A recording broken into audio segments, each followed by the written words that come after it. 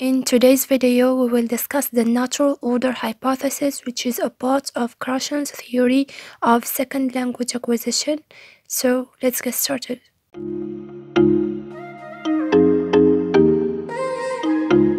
This hypothesis claims that the parts of language are acquired in a predictable order. That is, we acquire the rules of a language in a predictable order, some rules tending to come early and others late.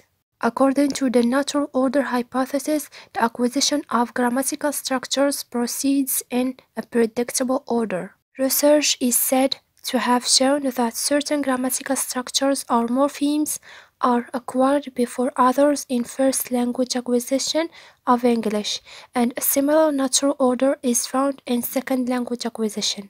Errors are signs of naturalistic developmental processes and during acquisition but not during learning. Similar developmental errors occur in learners no matter what their mother tongue is. So we can say that there is a natural order of morpheme acquisition that applies to second language acquisition. And we should be aware that L2 learning order is different from L1 order. And we can say that Krashen believes that a human acquires language in only one way, that is, by understanding messages or by receiving comprehensible input, and learners improve and progress along the natural order. And that's it. I hope it was clear enough. Thank you for watching and see you in another video.